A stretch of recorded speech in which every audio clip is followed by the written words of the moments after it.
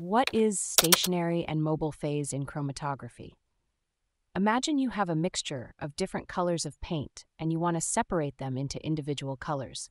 Chromatography is a technique that helps you do just that, but instead of paint, it's used for separating various substances.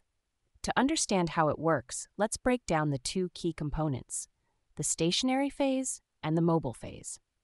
The stationary phase is the part that stays in one place. It's usually a porous solid like silica, alumina, or even a liquid film coated on a solid substrate. This material is packed into a column or spread out on a flat surface, like a plate or paper. The stationary phase is where the magic happens as it interacts with the substances you want to separate. On the other hand, the mobile phase is the part that moves. It can be a liquid or a gas depending on the type of chromatography you're doing. For example, in liquid chromatography, the mobile phase is a liquid solvent that flows through the column, while in gas chromatography, it's an inert gas.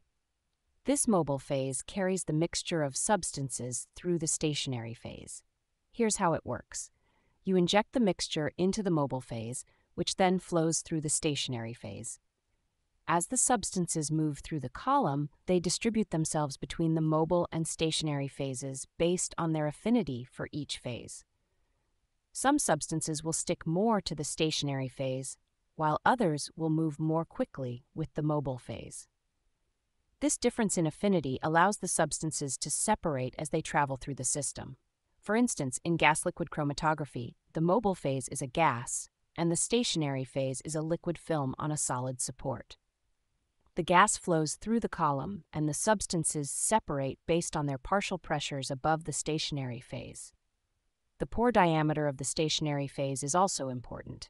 It needs to be the right size to allow the particles of the substances to pass through, which helps in effective separation. For example, smaller molecules like cannabinoids need smaller pore sizes to separate them from larger molecules. In summary, the stationary phase is the fixed material that interacts with the substances, and the mobile phase is the moving solvent or gas that carries these substances through the stationary phase, allowing them to separate based on their different affinities.